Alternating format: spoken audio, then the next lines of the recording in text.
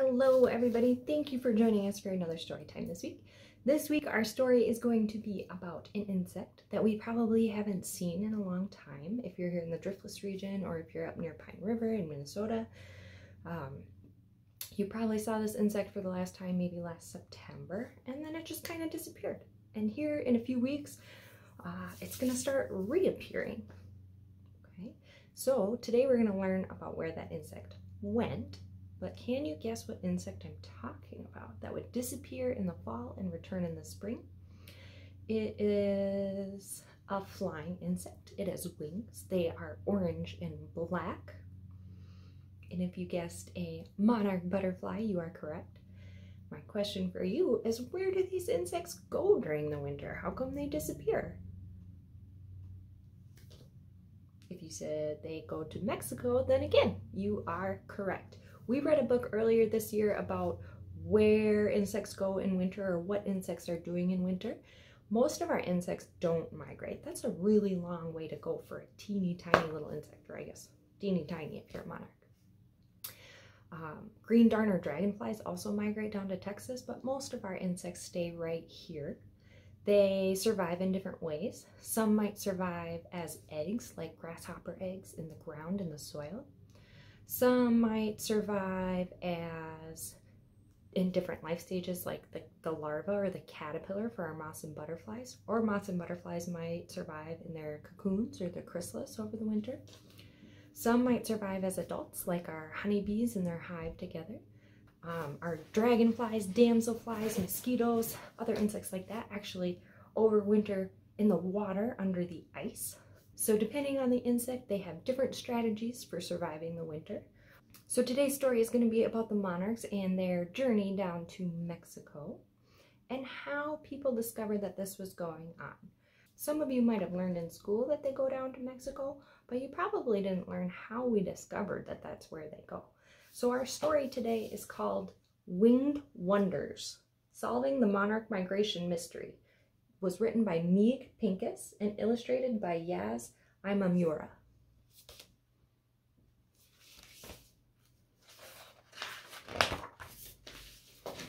Go.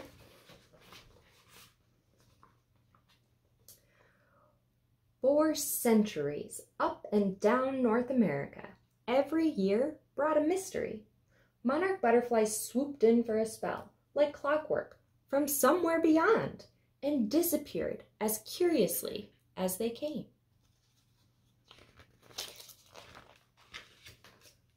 Where do they go? People pondered from southern Canada through the middle of the United States and all the way to central Mexico. So people in all those places saw monarchs coming through and were wondering, where are they going to? In 1976, the world finally learned the answer with a groundbreaking discovery. A one-of-a-kind insect journey, a remote roosting place, a small speck on the map where millions of monarchs are drawn like magnets every winter. So you might think those are leaves, but if you look close, they're monarchs in their winter roost. The Great Monarch Migration, the news stories called it. So who solved this age-old mystery? Who tracked these winged wonders from one end of the continent to the other? Who found their secret roosting place? A marvel of nature? Any guesses as to who solved this mystery? Maybe some clues here.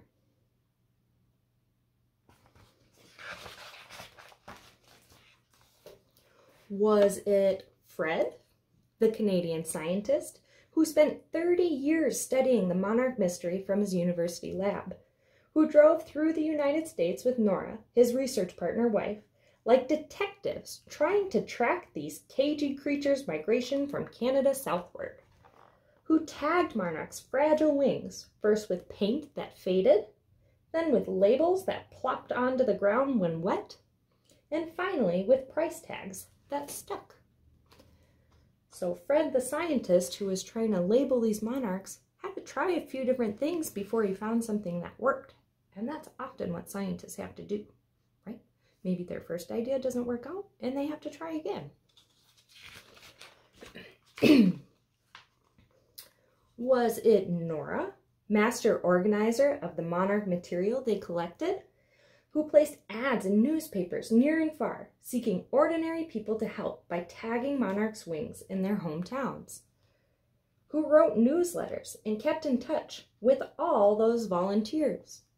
Who logged and mapped every tidbit of information they sent into the lab?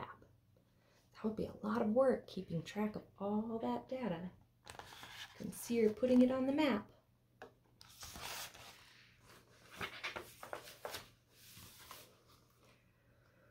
Was it those dozens, then hundreds, then thousands of science teachers, backyard gardeners, and other curious souls who answered Nora's ads and became citizen scientists, who gently caught, tagged, and released the delicate dancing insects to help solve the migration mystery?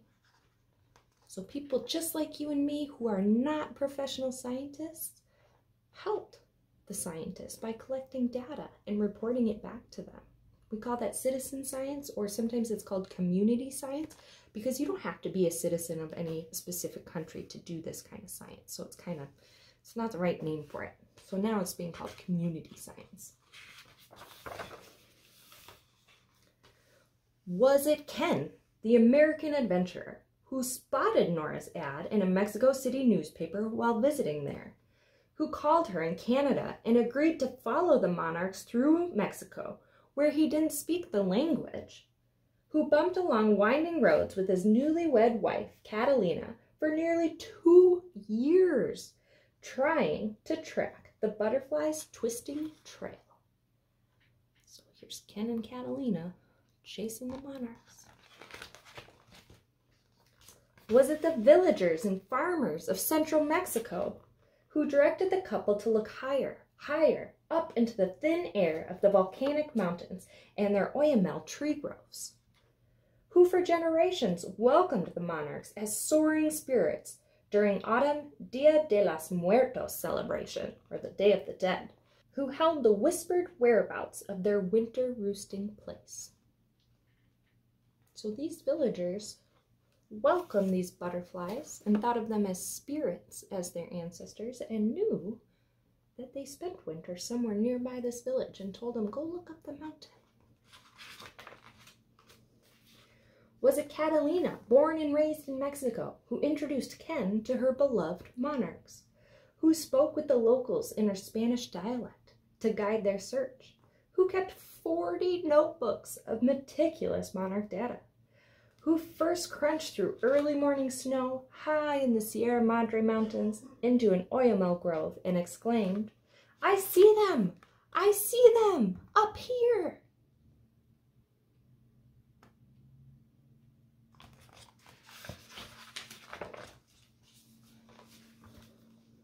Was it Jim, the American science teacher, who with his students attached teeny tiny tags to tiny wings, who caught and tagged the very monarch in a Minnesota goldenrod field that Fred later found among millions in a Mexican oyamel grove? An oyamel is a kind of tree.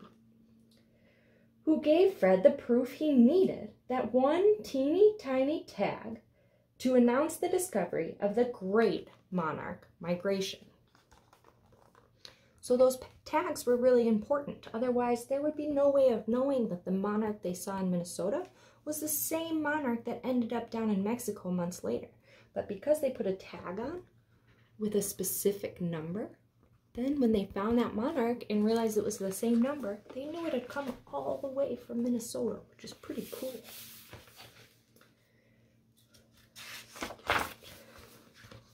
Yes, the answer is yes. All of them, the scientists, all of them, the scientists, the citizen scientists, the regular folks along the way, played a part in this discovery.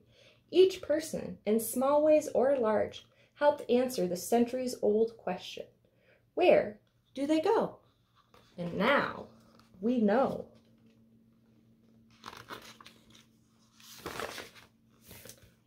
Each year, millions of monarchs fly the same path, generation after generation, from southern Canada through the United States to roost for the winter in central Mexico's mountains. Then they journey north again, feasting on milkweed plants along the way. However, today there's a new burning monarch question to be answered. How will they survive?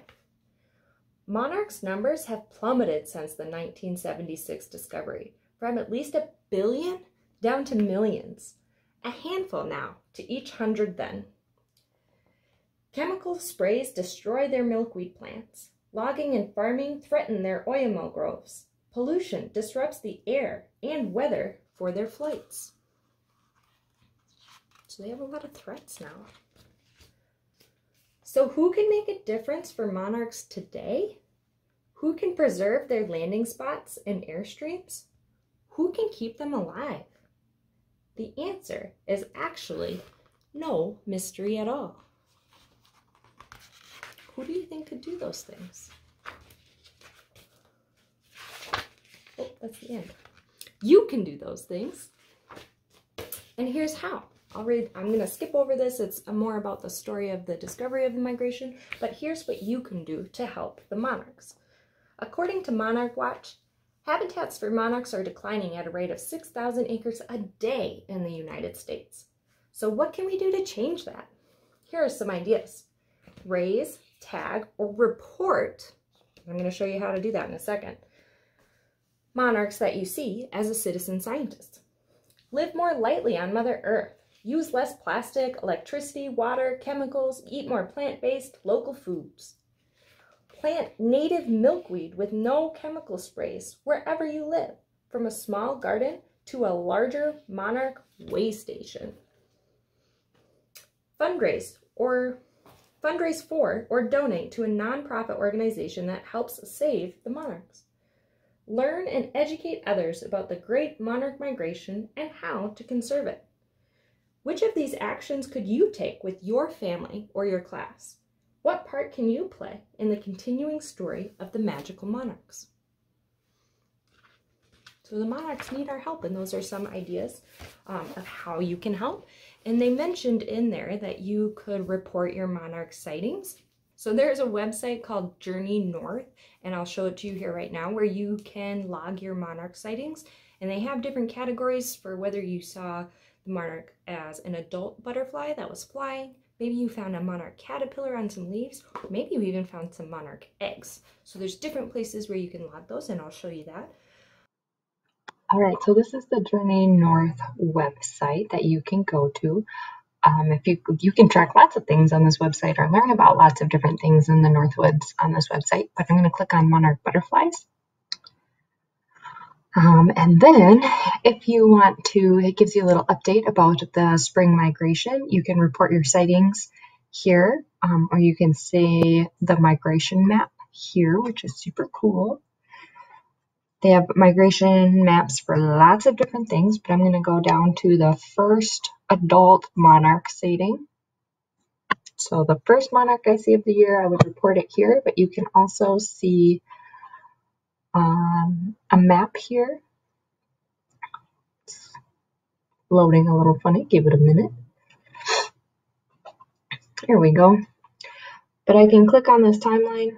If I drag it back all the way back to January and February, you see just maybe a few sightings in the south, but they're down here in central Mexico. And if I hit play, it's going to move from January of 2021, so this year, all the way until the date today, which is May 19th. So let's go ahead and play and see the monarchs migrate. So more sightings start in the south, and then they slowly start to go north. You can see two different populations here. We have the eastern populations of monarchs. These are the monarchs that we see. Oh, look for sightings in Minnesota. Yay! And these overwinter in central Mexico. There's also a western population of monarchs that kind of hang out in California. But all of our monarchs migrate all the way down here to Mexico. And it takes multiple generations. So The monarchs that flew down to Mexico last September maybe fly back up to Texas, and then the adults are going to stop and lay eggs in Texas. Those eggs are going to hatch, they're going to turn into adults. Maybe they fly up to Kansas or Nebraska, and they're going to stop and lay eggs. Right? Those eggs are going to hatch, and they're going to turn into adults, and then those adults are going to start coming up. So it can take 2 or 3, maybe even 4 generations of monarchs to make it back up to Minnesota or Wisconsin, which is why it can take a little longer to migrate up. But you can watch that on the map here. You can click here to report your sighting. Let me go back to the other page for a minute. So you can also, if you want to help monarchs, you could monitor quite a few different things. You could monitor milkweed. You could look for monarch eggs or monarch caterpillars, or raise your own monarchs, and you can observe the monarchs that you rear and then record where you're letting them go. So lots of different options. This is a super fun website with lots of great resources. Check it out. So that was Journey North. There's also other websites like Monarch Watch, where if you find a tagged monarch butterfly, you can report that sighting and the number that you find on that monarch. There's the Monarch Larva Monitoring Project. So if you have a patch of milkweed in your yard, you could monitor it for monarch caterpillars. It's kind of a tongue twister. So anytime you find a caterpillar in there, you could report it to that website. There's a bunch of great websites out there for monarchs. Monarch Joint Venture is another really good one for resources, or if you want to learn more. They kind of help organize all the different organizations and make sure everybody's talking to one another.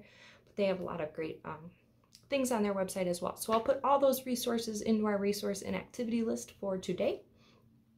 But thank you for coming to Storytime this week. I hope that you get outside and start looking for monarchs. Maybe you're going to go plant some milkweed now so that you can draw monarchs into your yard and provide that really important habitat for them so we can help them survive into the future. I'll see you back next week for a story time from last summer, and then in 2 weeks for a brand new story time. I'll see you later. Bye.